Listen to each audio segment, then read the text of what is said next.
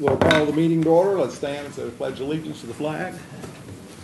I pledge allegiance to the flag of the United States of America and to the republic for which it stands, one nation, under God, indivisible, with liberty and justice for all. Our invocation will be by the Reverend Keith Grogg from the Monterey Presbyterian Church. Reverend Grogg. Thank you, Mr. Mayor. Councilors, let's bow together. Almighty God, we ask your blessing on all those who hold office and seek to serve their communities. We lift up the town of Black Mountain and ask your blessing on the mayor and the members of the board, that they may do their work with wisdom and be led by your spirit of justice. Help all of us as good citizens to respect neighbors whose views differ from ours, so that without partisan anger we may work out any issues between us.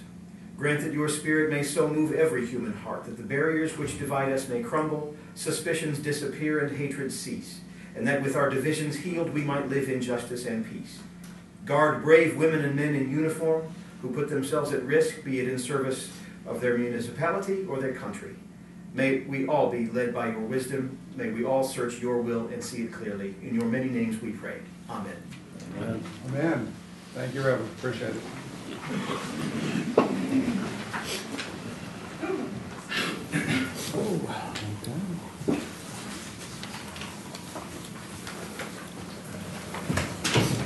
All right, I don't have any announcements here, so we'll just get right on into the citizen comment. First up is June. Yes. Yeah, come on up to the podium there. Okay. And please say your name. June Advincula. Advincula. Yes. Okay. Sorry, I have. All right, you have 3 minutes. You have 3 minutes. 3 minutes. Okay. You're going to tell me a warning, right? That will be. Oh gosh, I got to watch the green light. Yeah. Okay. I'm June Advincula, and I live at 507 High West Avenue. And this property, I look at it, and I have my little space there, and I love living here. And I guess how I want to address it is why I live here. And I got to thinking about, and the reason why I live here is because I feel safe. I'm a runner. I used to be a runner. Now I walk, and I feel very, very safe living in Black Mountain. And also, I like the green spaces that I see when I walk around on Black Mountain. I walk everywhere around Black Mountain, and I feel like Black Mountain is the place where people want to come and retire. I'm entering close to my retirement age. I teach here in Buncombe County, and this is a place that I want to retire. I really want to be here. And I've lived here since at least 6 or 7 years now. And tell you the truth, I rarely go into Asheville. Everything I want is in Black Mountain. And if I need something, I go into East Asheville. But I rarely go into Asheville because I don't know where to park. But here, it's very friendly. I can walk downtown, but the big issue for me is I feel safe. I feel safe living here.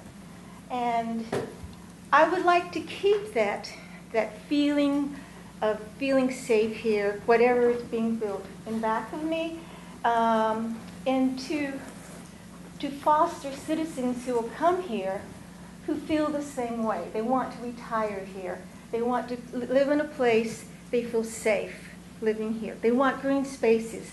They want a place they can walk downtown. Everything I need is downtown right here.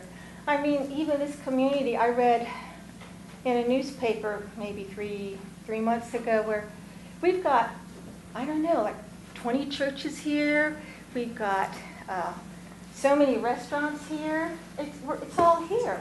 And we want to foster people who want to live here in this community and become consumers of what's in town and give back to the town. I mean, I'm a member of the Swananoa Valley Museum, and there's, I'm doing the rim hikes.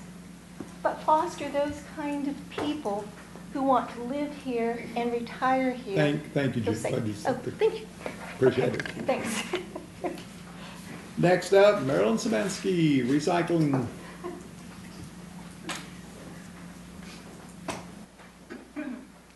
Good evening, everyone. I'm here to share with you our special recycling event that's coming up this Saturday. It's the plastic flower pot recycling event at the Black Mountain Garden Show and Sale. And that's held at the Monte Vista, 9 to 4 this Saturday.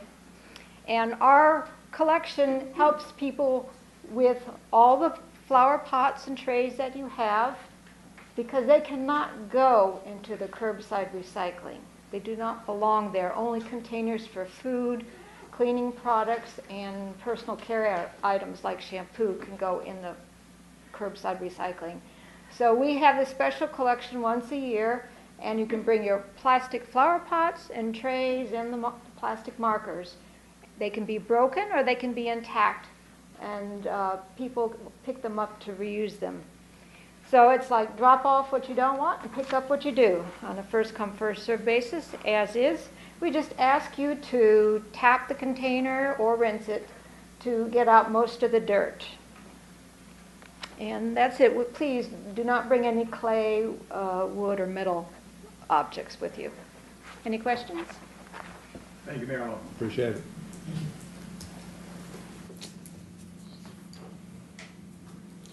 All right, next, Gay Fox.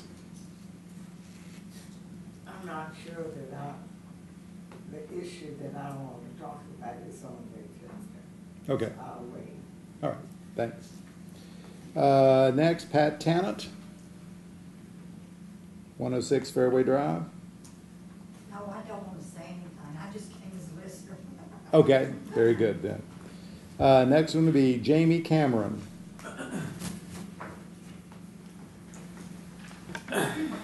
Good evening, everyone. Thank you, Mr. Mayor, Alderman, and Town of Black Mountain staff for allowing me this opportunity to air my concerns regarding the development of 35 open acres off of Bird Road into a high-density 250-unit residential and commercial area.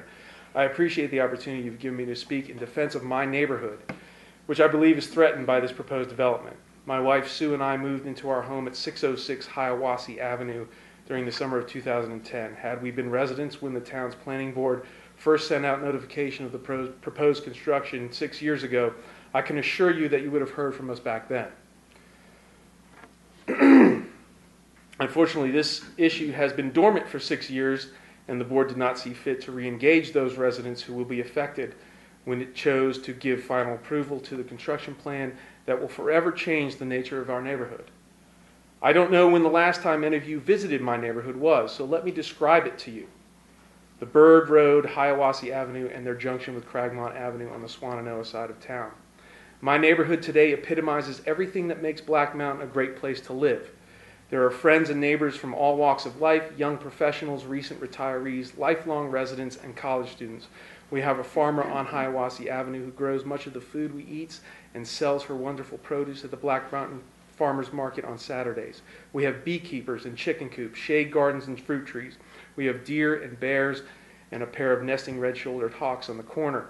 When the mood strikes us, we can walk from Becky's farm to buy vegetables, to Dynamite Roasting for coffee, and Foothills Butcher Shop for meats and cheeses. We can even walk to the Blue Cone for ice cream on those hot summer nights, which are coming up. That said, we have to be on our toes while walking our two dogs and pulling out of our driveway when it's time to work or go to run errands. Hiawassee is a cut-through for many town residents on their way to US 70 and the interstate. We have gone so far as to ask the Black Mountain Police Department to run speed traps on our street to deter speeders. In short, our neighborhood is charming and inclusive, and in spite of the existing traffic. The idea that a 250-unit development could somehow be absorbed by the existing infrastructure is highly unrealistic.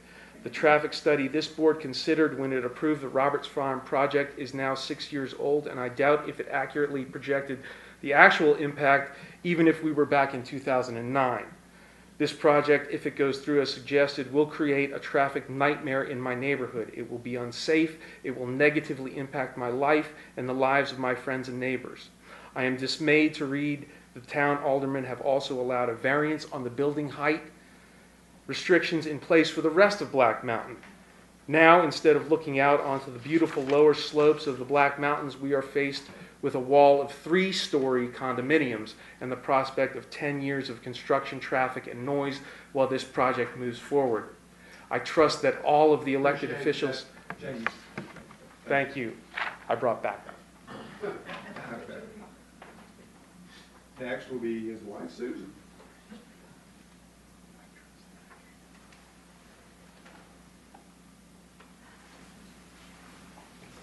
Hello, my name is Susan Cameron, and I'm going to just finish off where my husband left off and add a couple of additional points. So he left off with, I trust that all of the elected officials sitting here tonight who we voted for ran for public office for the noble reason of improving the lives of the people of Black Mountain and protecting us from unwelcome advances on our quality of life.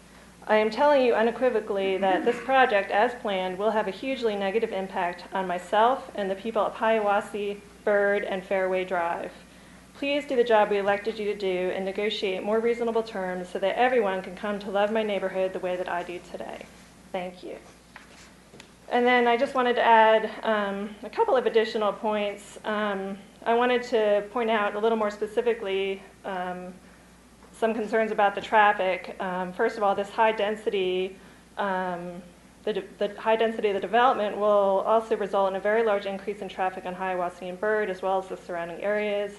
We would expect the increase in traffic to be somewhere around 300 to 400 cars per day. So that's huge. Again, 300 to 400 cars per day. And we believe that these small roads cannot safely support this increase in traffic. Furthermore, there's only one entrance into the development, which will exacerbate the problem. And then there's the planned commercial space, which will also add to the traffic issues.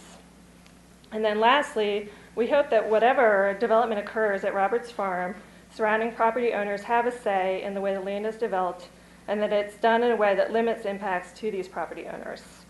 Many people move to this area because it is quiet and walkable. We are concerned about noise from 10 years of construction, the increase in lighting, the amount of impervious surface, and potential for increased flooding, as well as safety. And we hope to be included in the conversation about how these concerns can be addressed by the developer and the town. Thank you. Thank you. Next up is Steve Holland.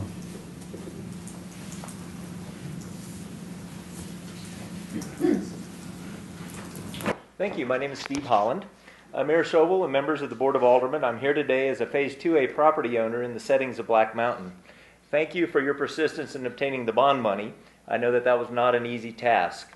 If these funds are administered and used properly, this $1.5 million can enhance the tax base of the town and reinforce the reputation of the town's government as a responsible steward of public funds. I'm encouraged that the town is off to a good start by requiring public administration of the funds and public bidding for the project. While a case can be made that there may be some additional costs associated with the strict requirements of public bidding, your commitment to a transparent process is to be commended and will instill public confidence. Similar transparency by Henderson County officials in administering bond proceeds obtained for infrastructure at the Seven Falls development near Etowah has earned them accolades by local media and taxpayers. If these public dollars are not carefully administered, money may be wasted and town taxpayers could be on the hook if lawsuits occur after bond funds are exhausted. There will almost certainly be a shortfall between the cost of the infrastructure that affected property owners would like to see completed and the amount of available bond money. How this shortfall is handled by the town is critical. Chapter 168, Article 10 of North Carolina law specifically authorizes towns to issue special assessments against benefited owners for the very types of infrastructure needed at the settings, and that law specifies how the cost must be allocated among owners. Utilizing the town's authority to issue special assessments would ensure that property owners in all of the settings are treated fairly and equitably. For instance, the bond money designated for Phase 2A, where my lot is located, should fund the majority of the final top coat paving left incomplete by the developer, but not all of it. I expect to pay my fair share of the shortfall for Phase 2A, no more and no less. The most efficient and fair way to facilitate that is through a special assessment by the town of all Phase 2A owners for the shortfall.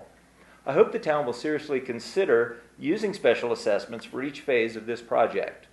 I would like the opportunity to sit down in the near future with town representatives to discuss this option. Even if the town were to forego issuing special assessments itself to cover the shortfall, it should still ensure that the same fair and equitable methods specified in Article 10 are followed for this project. As some of you know, there are multiple parties with disparate interests in how decisions for this project should be made and how this money is spent. As the holder of the purse strings, the town has the power to compel these various parties to come to an agreement, which would help insulate the town from litigation. To that end, I ask that the town convene a meeting in the near future with these parties in the hopes it can lead to an agreement being forged that avoids the need for declaratory relief in Superior Court, similar to that sought by Henderson County for Seven Falls. This would allow more of the money to be spent on infrastructure instead of court costs and attorney fees. Steve, thank you. Thank you very much. Could I leave a copy of this for each of you? That's fine. Thank you.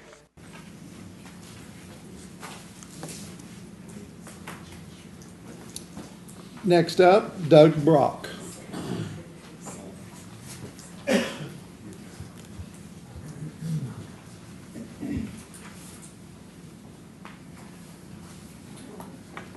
Hey y'all, my name is Doug Brock, and my family of 4 have been grateful residents of Black Mountain for 31 years. I would like to speak to you briefly tonight as a conscientious real estate land developer and as a settings property owner. Currently, the town of Black Mountain finds itself in the unenviable position. It is charged with managing a great deal of money. Approximately $1.5 million received after a lengthy lawsuit against an insurance company that had issued the bonds required by local government. Yet another reason to be grateful for local government. I don't have time to detail the many struggles the settings community has experienced since the developer left several years ago. However, you are no doubt aware of the significant decrease in property values. The town has lost over 60% of its tax values in the settings these last 4 years. And many of the settings property owners themselves, those whom invested heavily in the American dream of home ownership, have been financially devastated. The land area covered by this bond money has some of the most challenging and steep home building terrain in Buncombe County. And this steep terrain is very prone to landslides that could endanger property and human life downslope. The very heavy rains we experienced in 2013 undermined the roads and adjacent slopes, and those repairs alone cost more than $250,000 in the settings. In truth, if recent ordinance that the town has on its books today were enforced, much of this land area this bond covers could not be built as planned today. The steep slope ordinance, the stormwater ordinance, and the state-mandated blue stream ordinance all would not allow this land area to be developed as the original developer intended and platted. I'm available to escort any of you that are unfamiliar with the settings to see for yourself the challenges the terrain creates, and you will see firsthand my valid concerns. I highly recommend that the town consider hiring its own geotechnical engineer before the town approves any expenditure of construction money from this bond. Please do not doubt the town now finds itself to be the developer of this property. I ask you to consider and spend cautiously, as it is my opinion the original developer did not. The original developer pursued profit. The Board of Aldermen should choose prudence and caution. Please take the time to learn the issues and consult with all the resources the town has at its disposal, especially your own common sense. Thank you for your attention. Thank you, Doug. Chris Eller. I'm good. I'm actually here with sites in Cheshire, so we'll be ready to speak in public here. Very good. Okay, that's got it for the people that had signed up for the citizen comment. Now get to communications from the boards and commissions. First up will be for the Land of the Sky, Stacy Freeland.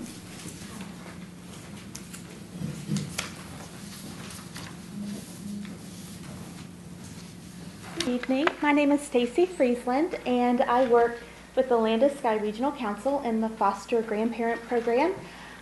Thank you for allowing me to come out tonight. I requested the chance to come speak to share what a great resource we have in our area agency on aging and our volunteer services department.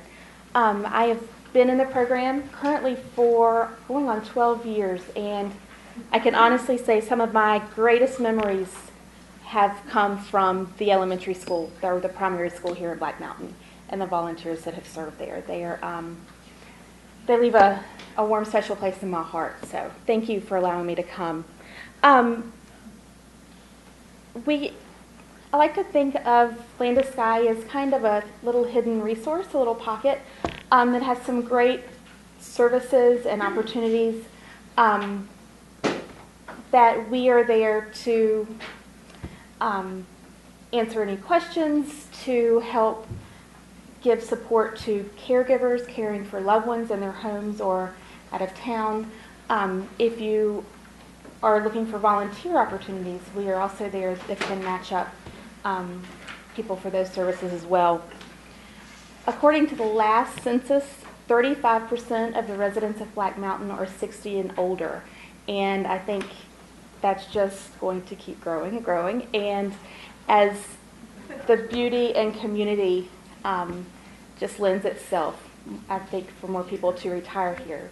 So this is a time of year that our departments come together and we celebrate National Volunteer Week, which occurred about a month ago. We're also celebrating National I keep seeing those strawberries. I'm trying to pass them around and have everyone eat one. These things all day. All right. We'll be here for you later. May is also Older Americans Month, in which we celebrate older adults and keeping active and healthy in the community. Volunteer services, our department had close to 400 volunteers offer all sorts of different services to the community, which range anywhere from helping special needs children work one-on-one with an older adult as a tutor or a mentor, but also working as volunteers in the police department and helping a senior companion, helping a person be able to live independently in their home without going to nursing home. While volunteers and hours are great and they strengthen the community and do all the good things that might not be able to afford for the community, the 400 hours the Volunteer Services Department contributed to Buncombe County equals almost $2.9 million.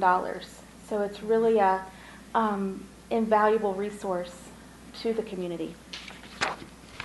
Currently, 15 of us in the Volunteer Services and Aging Department are there to work to the community, to offer any support or services. So I urge you, if you have any volunteer service needs or any needs that have anything to do with older adults, please don't hesitate to give us a call. Thank you for allowing me to be here tonight. Thank you. Appreciate it. Andrew Wagner from the Urban Forestry Commission, Arbor Day update. How do you switch the slides? I do. Oh, you do? Yes.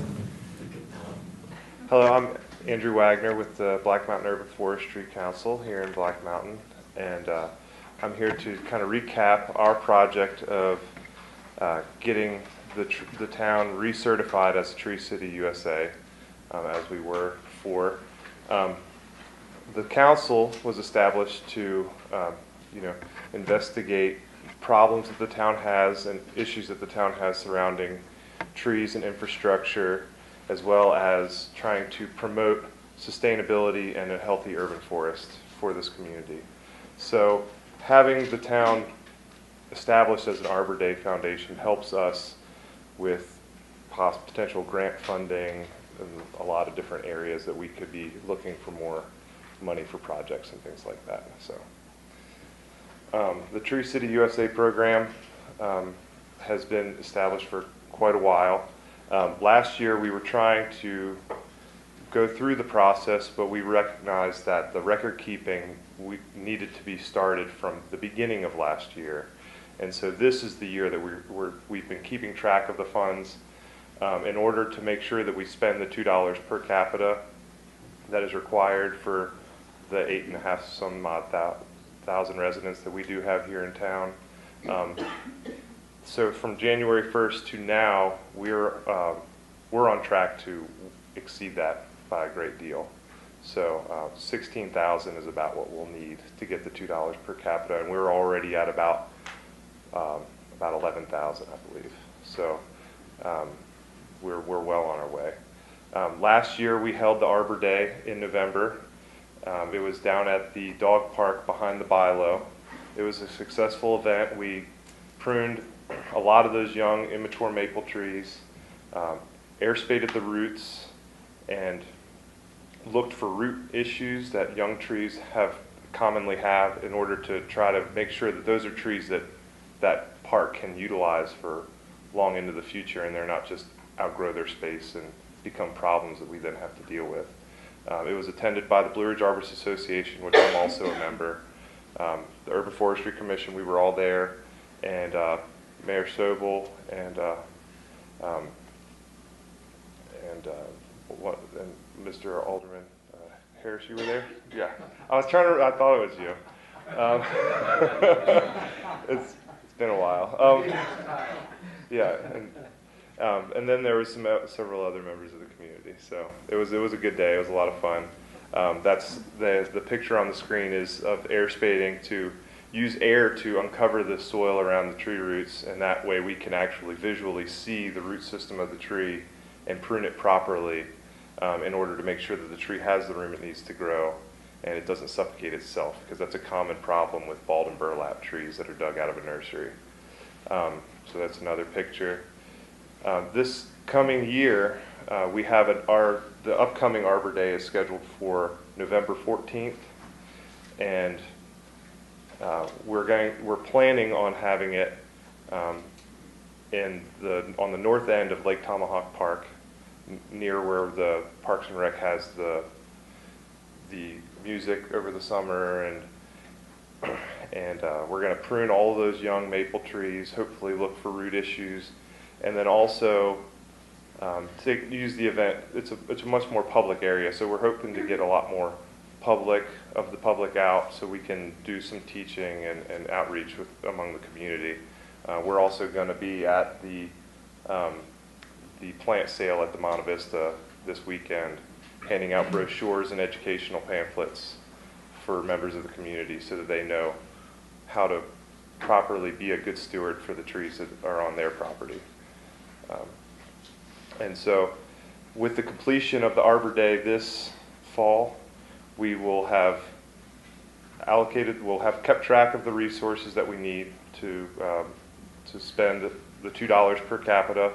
We'll have the established Arbor Day where we'll rededicate the city as a Tree City USA, and we'll hopefully be pretty easily reinitiated as a Tree City USA. So we would also like to see if we can dedicate a tree at the next Arbor Day to Van Burnett, who was a chairperson of the committee for many years. Really a great friend, good dedicated individual who worked diligently, and we'd like to plant a sugar maple in that general area, sort of in the northwest part of the park, close to the golf course. He said a sugar maple would be nice. That's what he was hoping for. So we'd like to plant that as well, if that's all right. And I don't mean to interrupt, Andrew, here, if you don't mind. Generally, in the past, when we've dedicated things, the board has made a motion to approve that. And so, if that was appropriate, I would ask that. Yeah. If you're going to want to, if the urban forestry is going to want to dedicate it, maybe the board could also authorize on their behalf, just so they don't. So we don't feel like they've just put a tree somewhere. Yeah. So we would love to do that if that's all right. Do I hear a motion? So All in Great, favor? thank you. Opposed? Good. Unanimous. All righty.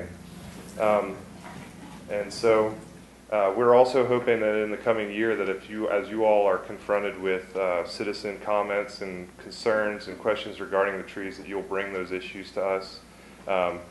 Myself and Andy White and the other board members have really kind of taken it upon ourselves to try to educate ourselves and become good advisors if there are any tree relative issues that you all are in need of a little bit of advice or have questions or comments or looking for new tree species. I know Jamie asks us questions periodically when he is looking to solve issues with power line conflicts, sidewalk conflicts, view conflicts. I know that that was an issue last year. We wanted to make sure we maintain view corridors in town. So I hope that you will tap on our shoulder as things come up in the future and hopefully come out to the Arbor Day. Good, thank you. Let me make a couple of points so that the audience is aware. As Andy said, he worked with Jamie. One of the most important things that they've done over the past few years is to inoculate the hemlocks around town. As a matter of fact, at this juncture now, there's been, I think it's through 2014, they've inoculated 922 trees.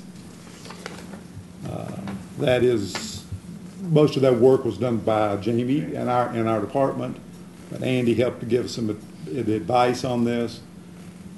If you have to take down, most of these trees are in rights of ways, so that if you had to take down just one of these trees, you're probably looking between $700 and $1,000.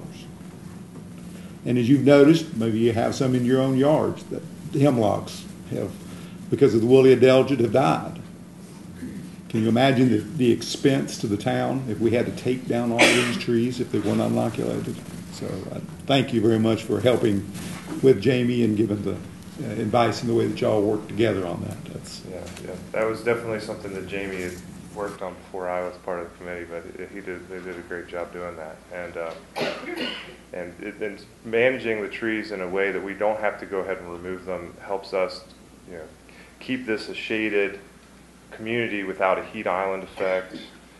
Maintaining these older trees is going to constantly be an issue that we have to make sure that as projects go in, as people are building sidewalks, that we have appropriate ordinances that take the trees into effect so we're not removing the canopy that's over this town and creating a heat island, because it's a lot easier to take something out than it is to put it back. So. Exactly. One last thing, something that I've noticed, and I've had several citizens comment about it, and that would be that if we could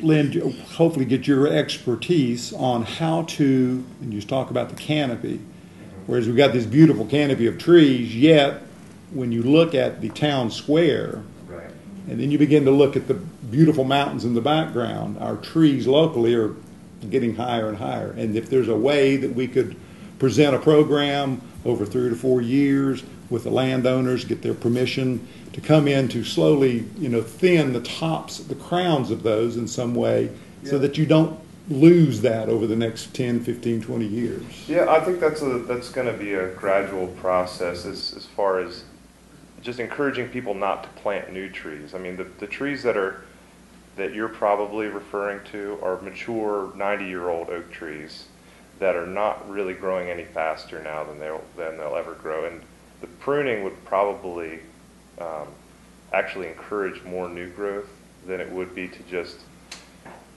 allow the trees to just continue in their current pattern. I know that in the town square there's 2 mature, or they're moderately mature red oak trees that are gradually growing up kind of right in front of the police station, and those would be difficult trees to manage so that they don't continue to grow up into the view, as well as a lot of the trees that were planted in the park are going to be fast-growing trees that we may want to, over the long term, think about what we want to keep in there and what we want to maybe replace or prune in such a way that it puts it in a different growth pattern. But the height of the trees is something that is better addressed by selecting the right one than trying to prune aggressively or mitigate that way. Well, good. If y'all will just discuss that, I'd Yeah, appreciate thank it. you. Thank you very much. All right, consent agenda. Matt? Yes, sir. You've got the adoption of minutes from your agenda workshop and your regular session meetings last month. You've got a budget amendment to recognize currently $25,000 for the infrastructure bond for the settings, and that's just to start the process. We, of course, have moved the money into a segregated town account, but this is a budget amendment just to start the process, and so we'd like to do a budget amendment for the $25,000. You have a call for a public hearing for text amendments to the erosion prevention and slope protection ordinance, which is our steep slope ordinance. That would be for next month. You have, and then finally you have a request to award a contract for the Swananoa River Watershed Restoration Project to Equinox. If you'll recall, that's we received a grant to perform that study of the Swananoa River watershed and look at some options for mitigation in this area, and we would like to award that contract to the Equinox company. And that's your items. Any comments on any of these items on the consent agenda? If not, do I hear a motion to pass the consent agenda? Move to approve consent items A and D as presented. Any more discussion? You mean A through D? You got A through D, yes. Okay, Sorry. okay. Any discussion? If not, all in favor? Aye. Opposed? All right, that's passed.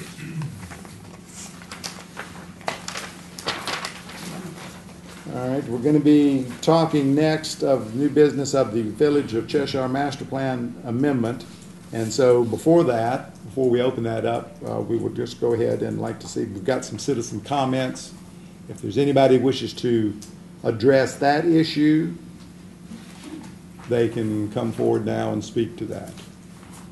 This is on the Village of Cheshire Master Plan Amendment. Come right ahead. Is this up for the applicant?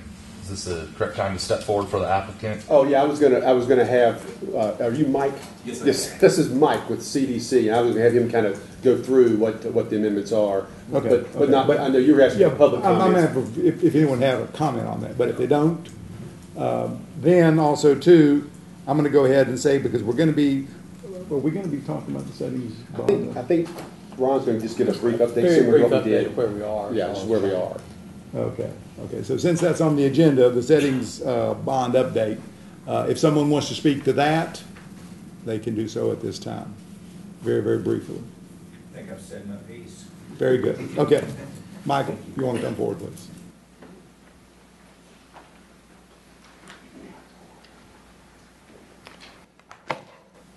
Good evening, Mayor and Board of Aldermen. My name is Mike Anderson with Civil Design Concepts. We're the engineer of record for the project. I'm presenting on behalf of Jesse Gardner of our office, who's enjoying some vacation time this week. We are requesting an amendment to the Cheshire Village Master Plan for 2.8 acres of land located between Jane Jacobs and Old Leaky Gap Road. The amendment proposes a cottage court design modeled after pocket neighborhood design standards. The plan's been developed by the same design team and civil engineering team since the beginning of the project. We're going to continue to follow the character that's been developed in previous phases of Cheshire Village. And the cottage court will follow the setback and design standards included in our application. And if you have any questions for us, I'll be happy to answer those at this time.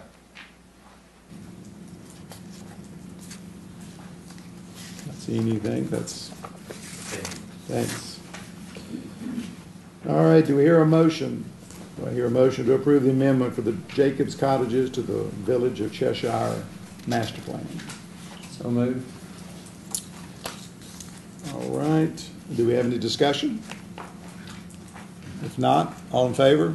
Aye. Opposed? That passes unanimously.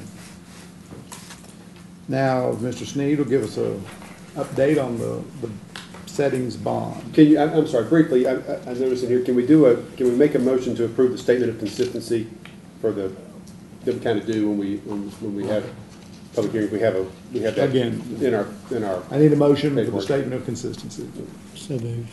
All in favor? Opposed? All right, that's unanimous.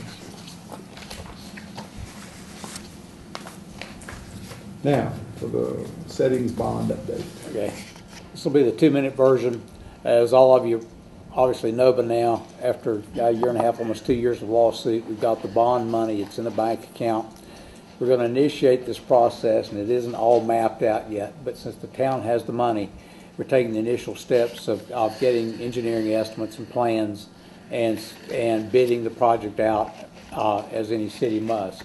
We have some other things, some hurdles to look at down the road. You heard a lot tonight about issues that may be in-house issues amongst the homeowners association, but the town hasn't worked its way to that point. We have the money. We're looking at getting at least the cost estimates up. We're actually working off the original plans for the development to see if they can be completed as planned. And those will be bid out in the normal fashion for town. Lowest responsible bidder will get the job to complete the project as far as the money goes. After that point, there are a variety of ways that the town and the association work on it. Those are not ironed out yet, but we are taking the initial steps. There is hope that the project can be at least substantially done by the time cold weather sets in next winter and we have to stop work. So they're going at it as fast as they can to get the bidding done. Anybody on the board wish to say anything? Okay. All right. Thank you, Mr. Sneed. No unfinished business. Public hearing. Public hearing on text amendments to the minimum housing code of the land use code. Josh, if you'd come up. Josh, you'd come up and brief the board and the audience on what they're about to vote on, and then we'll open up the public hearing. Sure. So this has probably been going around longer than I've been employed here, but I think about 2 years the Housing Commission worked on updating the minimum housing code. Some state statutes changed, so there needed to be some updates performed to the code.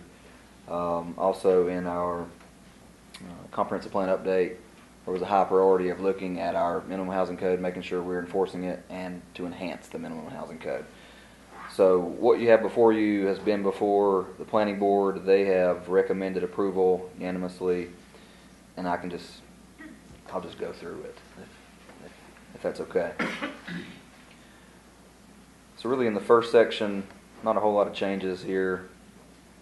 Anything in red with strike-throughs, of course, is being omitted, and anything bold and underlined is being added as something new.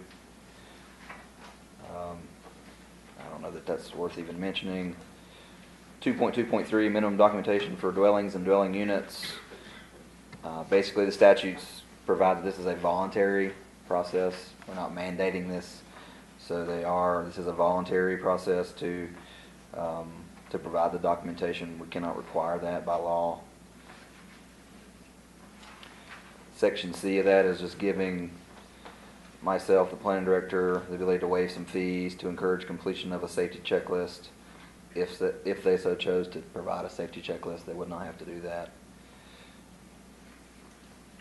And section 2.2.4 probably is the biggest, or let's say the largest addition to this code. And I'll be glad to read this line for line, but it may take a while. Really what this is, this came directly out of a Buncombe County rental housing ordinance that was passed in 1998. It's pretty much verbatim what that ordinance says in this section, which is minimum standards of fitness for dwellings and dwelling units. So this section really is being proposed to be required now, really to provide some protection for the tenant of the property.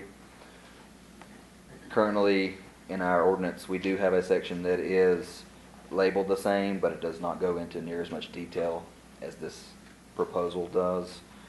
But things such as street address being supplied on the dwelling unit, light and ventilation requirements, electrical systems, exterior and interior requirements, roofs, stairs and porches, space requirements, heating systems, chimneys,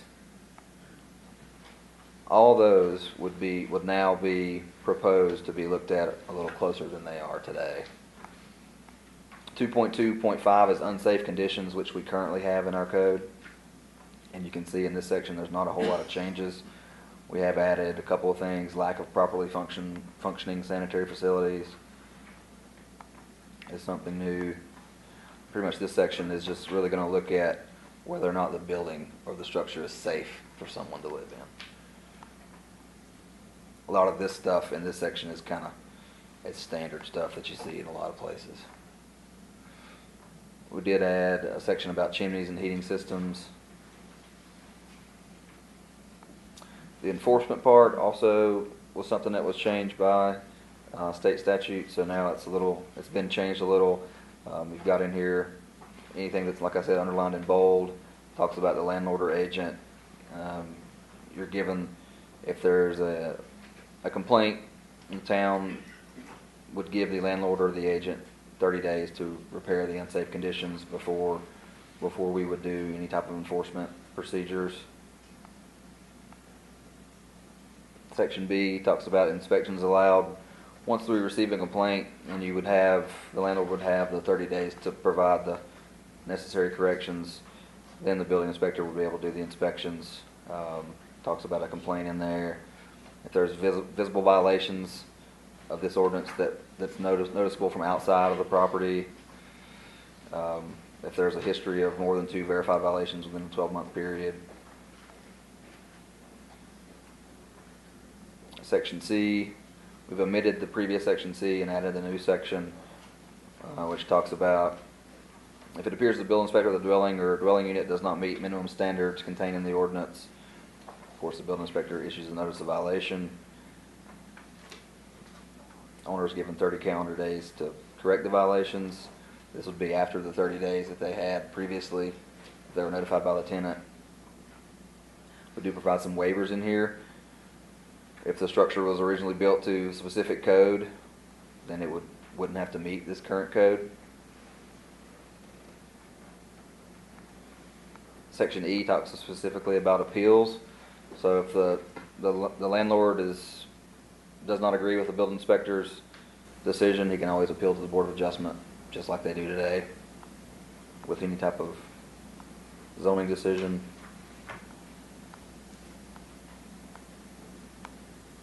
And that is the majority of it.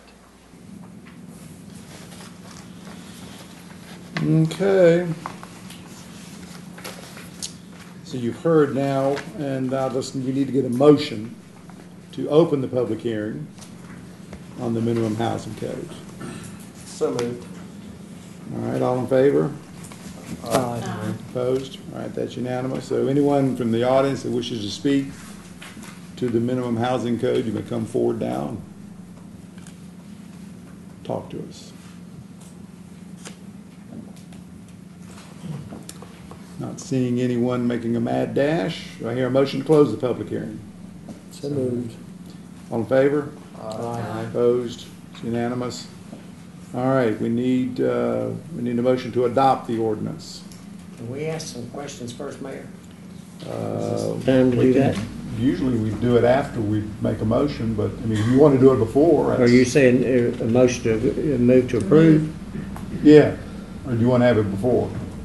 Like to have it before, clarify some things.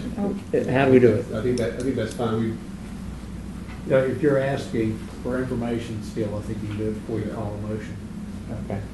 Okay. Don. All right. Go ahead. Josh chimneys. Correct. It says has to be done by a certified chimney sweep. Okay. I've had my own brushes for years. Bought the whole extensions, the whole 9 yards that I use on my house and the 2 rental houses. What is this requiring someone to get a certified chimney sweep, or can a homeowner continue cleaning it himself? I mean, This applies only to rental units. Okay. Well, I mentioned 2 rental houses too. Comes to the second half of your question. Yeah. So the rental houses, I have to stop doing that? The way I would interpret this, Alderman Collins, would be, if you're still doing it, I don't know that there would be an issue with you still doing it.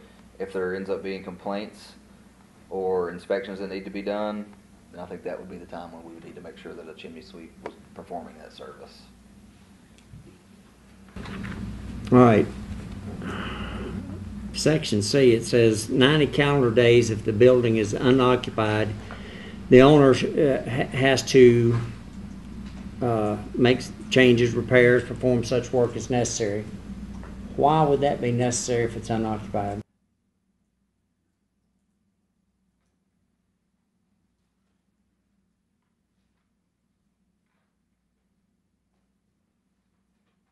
I think that's getting at if there's been a violation on the property. So we would want to assure that if there's a violation on the property that it's corrected before it's ever rented out again. I can understand that, but should it not say something similar to that? You know, you're forcing somebody to fix something, and they may not have any intentions on renting it again.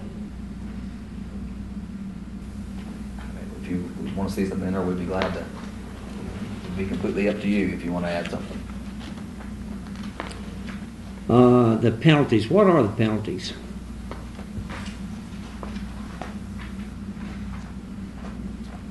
What section is that? Section F.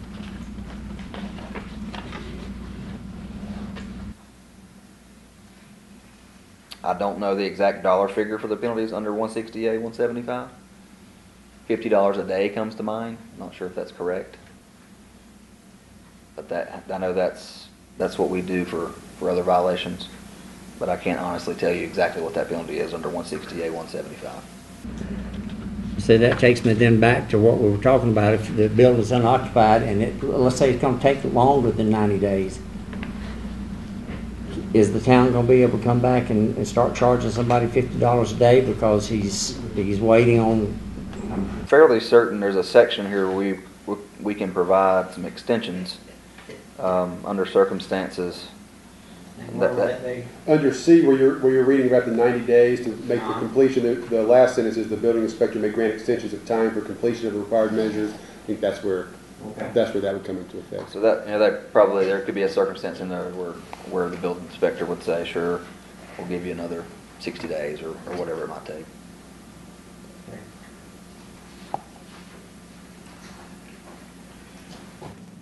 I've got a couple of questions. Go ahead. I'm sorry, Mayor. Josh, can you summarize for me if I'm a citizen who comes in and they're thinking about purchasing a piece of rental property? Are they just summarize for me what we would need to tell a potential investor as to how the town is going to how this ordinance impacts the investor. Are we making it more difficult? And you can speak in general terms. It's fine. You don't need to go. Are we making it more difficult and costly for an investor to have a rental house? I think the answer to those both could be yes. Is it by a significant margin? And Matt, Ron, you guys could chime in as well. But that's the general comfort feel you'd want to get. Obviously, we don't want anyone to be abused by unsafe and unfair and just simply unreasonable living conditions as a tenant. But at the same time, we want to have a balance as to what we're demanding of people who are investing in rental properties. I don't think there's any way we can that as staff we could say that we're going to impact rental fees by a significant margin or any margin. I don't think the goal here is I think, as you said, is to create a safe environment for renters. is there an impact? I don't think there's any question there's an impact on that. And owners of property will have to make a decision on how they pass cost along, or how they address the issues at hand. I don't know that. I don't know that we can speculate though on what the impact is. And so as this came through the process from the Housing Commission, the Planning Board to here, I think it's fair to say that was probably that was not the emphasis that they were looking at, and so they were looking at it from the other side, from the renter side, and we don't know the impact on that, and then you all will consider what the impact might be. I'm sorry, I didn't mean to put that on you unless you think there's more to it. No, the board has to remember that the legislature has put certain standards on the landlord anyway, the Residential Rental Agreement Act. And it's a little broader in definition, but in this, your minimum housing code sort of fleshes out that same law. It tells the landlord what he's got to do. You can look at your minimum housing code and know what it is. If I do these things, then I'm in compliance with the Residential Rental Agreement Act, because these specify what's safe. The flip side of that is, if I'm a landlord and I've got a piece of property and I want to rent it, and I do half a decent job of taking care of my tenants. Now, occasionally you will get the crazy tenant who's going to come make a complaint because the flowers are the wrong color. But the minimum housing code doesn't kick in if I'm a landlord and I've got a rental property and my tenant isn't showing up, isn't giving me 30 days notice to come and fix something, and I don't. If I fix it in 30 days, he's not going to be to you. I think that's in the minimum housing code. The landlord's got to have a 30-day chance to fix that. 31st day and I haven't fixed it, then he comes to the town, and then you got the minimum housing code. We can't force inspections, we can't force registration, we're not attempting to. But I think it gets the repeat offender, I guess. You can't come and inspect and do anything, or the town can't, unless I've got a history of violations with the town that haven't been remedied. So it sounds rather harsh, but it's a long ways before it gets to the town to enforce anything. The landlord can literally ignore a lot of these as long as he's keeping his tenant happy, because it's not going to come to the town to find out there's a handful of violations until the tenant complains. We don't get to go and inspect unless we're called in, and we don't get called in until the landlord's had 30 days to remedy whatever the problem is. And just to clarify, if you did have a situation where we were required to go in and inspect, is there a fee to a fee involved with that?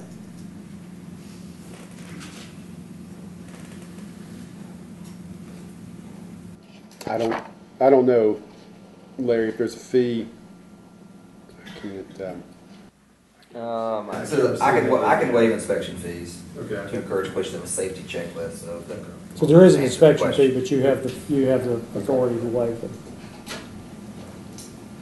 Now, the landlord has the option of coming to Josh first and say, let's just head this off. I'm going to rent this house, come and inspect it.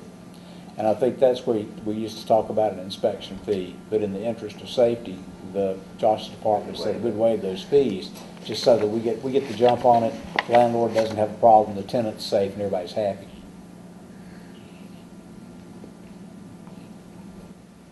But that's entirely voluntary. Yeah, and that goes back to the beginning, to the minimum documentation for safety standards. But that's voluntary. We don't require that. In section 2.26, enforcement, I've noticed there the language is changed. You're saying that was changed by the state, that the state legislature changed that? Any specific yes, subsection? The third line, the building inspector shall inspect the property.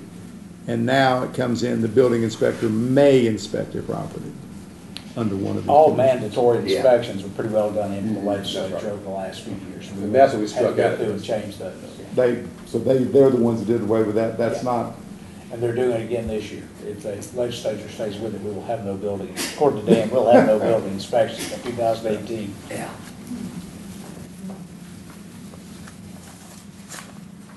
The only comment I've got about it is on the heating systems, about that you would have to have every room, habitable room, to be 68 degrees. That's a standard set by the legislature, not by the town.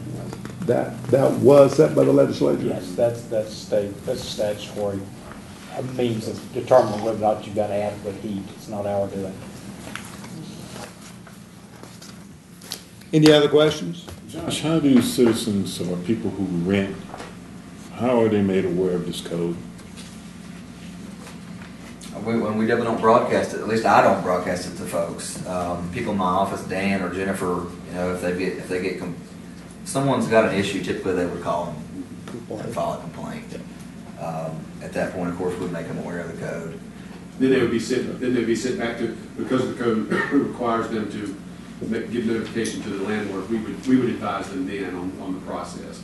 I think Josh is right. They generally come to us, or would come to us with a complaint, and they would be told of the procedure they had to follow, which would take them a couple steps back before we were involved.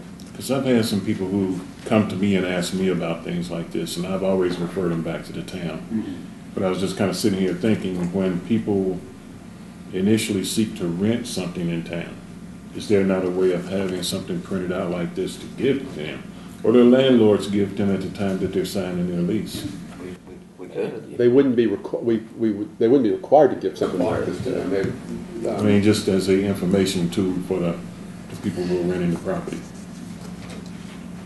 I'll be honest with you. I think that most of, and I can't speak for obviously all landlords in town, but most of the property management companies have been involved in the process. I think this is fair to say, have been involved in the process along the way and are aware of the changes and had a lot of input into the changes. So now that doesn't mean that I know what they're going to give to their renters, but I think that the property management companies are aware, and a variety of informed landlords around town are aware, but I don't know the answer to that exactly.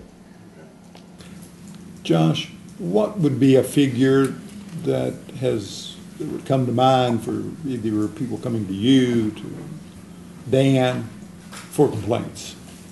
Since I've been here, one. So I have dealt with one in a year.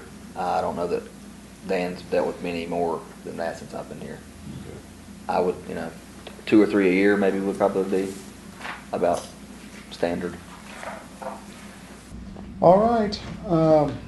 Anybody else got any questions? Yeah. Let's go ahead. This is something jumped out to me when I was reading this on 2.23C.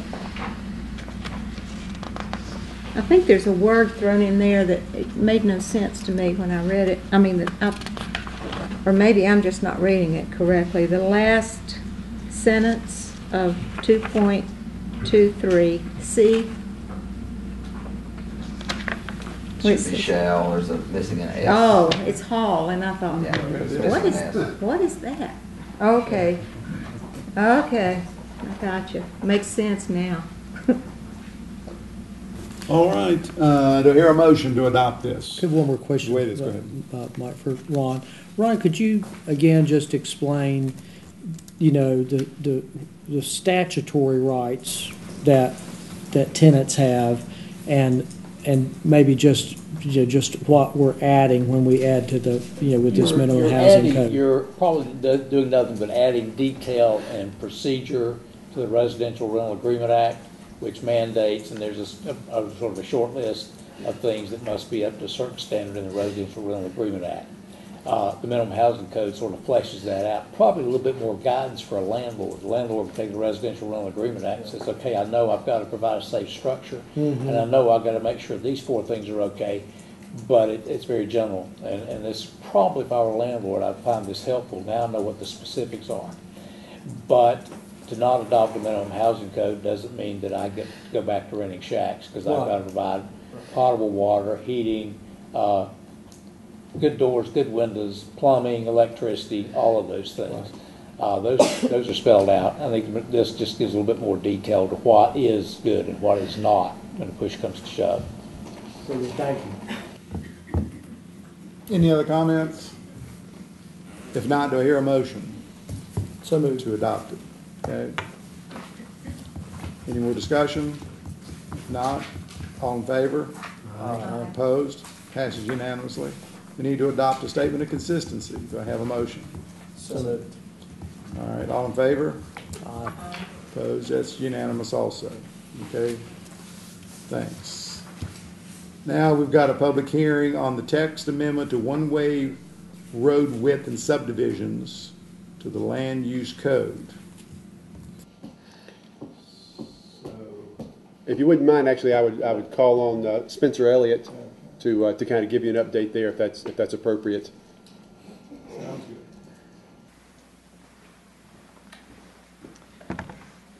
good. Good evening. This request came from us at the fire department to the planning department for this text amendment. First of all, the North Carolina Fire Code actually stipulates that all buildings within the jurisdiction of the town should have roads 20 feet wide for the purpose of fire apparatus access. Now, what we've run into as we've gone through some subdivision is they want to do one-way streets to less than that 20 feet. The code basically doesn't give you any option for that. It's 20 feet. So we came back with something that's common sense that'll work in a safe manner. The 2 extra feet we're asking for basically does not have to be a paved surface, but a flat surface that can be driven on. So a 12-foot wide paved surface with an extra foot of shoulder on each side, gravel or concrete guttering, whatever they want to do, as long as it's drivable by the fire apparatus access, gives us the extra space we need. The thing is, the side of a fire truck is actually a workspace once we park the truck and go to work on a fire. We have an engineer there. He's monitoring pump pressures as well as the fire scene. Hoses are going through this area, and it becomes a workspace for our employees. This is basically a safety thing for us. You start putting the ledge gutters, curbing, you're making a trip hazard where we're going to be working around all this stuff too. It's already a pretty dangerous job, and we're just trying to reduce a couple of risks with an extra foot of drivable surface. And again, let me clarify. We're not asking for another 2 feet of pavement. We're asking for a foot on each side that's drivable. It can be gravel. It can be, a lot of times they want to do this flat guttering. I think the settings has pretty flat guttering in there, and 2 or 3 others that works. You guys Good. Thank you, because I was asking that question at the agenda meeting, so I'm glad you clarified that. Y'all have any more questions? Okay. Do I hear a motion to open up the public hearing? So moved. All in favor? Aye. All right, unanimous. So the public hearing is now open to discuss this issue. And again, the issue is not adding pavement, but just adding a substrate so that there would be a total width of 14 feet. Not seeing anybody here. A motion to close the public hearing. So moved. All in favor? Aye. Opposed? Unanimous also. Now I need a motion to adopt ordinance 015-09. So moved. Road width. All right. All in favor? Aye. Opposed? It's unanimous also. And then to adopt a statement of consistency. Motion? So moved. All right. In favor? Aye. Unanimous again. Communication from staff. Ron, you got anything? I'm used up. Then I would remind you of 2 things that we do have vacancies for boards and commissions. I would remind the public and of course the board we'll advertise that in the paper. I think the next 3 weeks, but the deadline for that is May 29th. We'll do those vacancies will be appointed in July of next year. If people are interested, we'd like people to turn an application to the town clerk's office, and I would encourage everybody that is interested to participate. There'll be a list in the paper tomorrow of the different vacancies, but we do have a variety of boards and commissions and vacancies in all of those. And just a second then on that. Now, will that be in the little block that we normally, or is this going to be a separate article? It's a separate article. It was In last the- week. in the It's paper. already run once. Okay. It'll run 2 more times. Okay, very good. and then I would remind you too that you have your second budget workshop next week. Is it next week? No, it's 2 weeks. May the 20th. May the 20th at 8:30 in the morning. And so if you have any suggestions or questions or need more information, we'll continue with that process on May the 20th. And that's all that I have. All right. Any comments from the board members? If not, call the meeting adjourned.